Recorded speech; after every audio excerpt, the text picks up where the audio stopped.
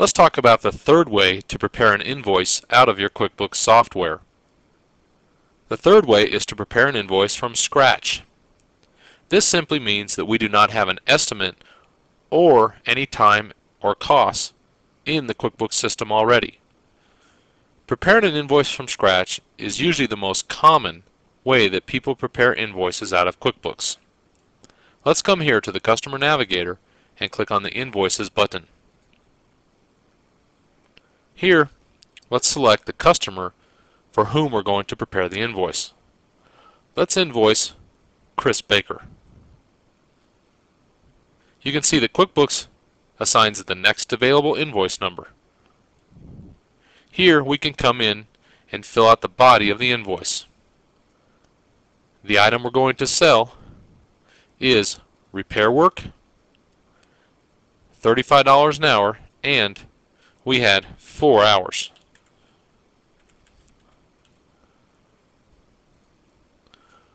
We also had some famous doorknobs that we had to put on.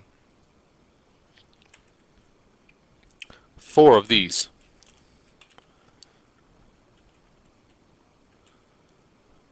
Next, Chris is one of our preferred customers.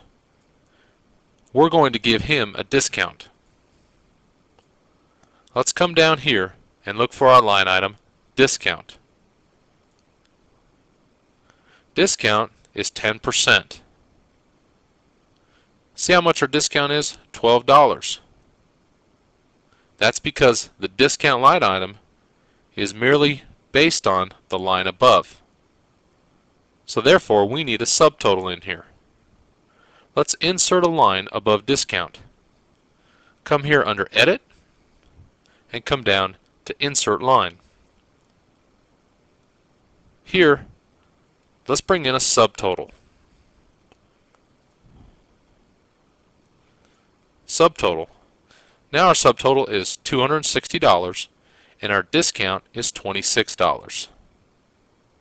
Now we're ready to print this invoice. Let's uncheck the To Be Printed and let's look at a couple of ways we can send this invoice. Of course we can print it and mail it. Let's come up here under the Send choice. Here we can email it or fax it. Let's look at emailing it.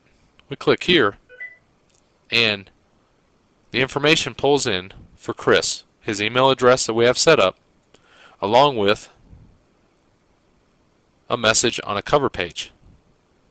Emailing invoices is great because it enables us to get paid faster using online payment. This will allow our customers to pay us online via credit card or a bank draft. Let's click on Send Later. And that's all we need to do to process an invoice from scratch.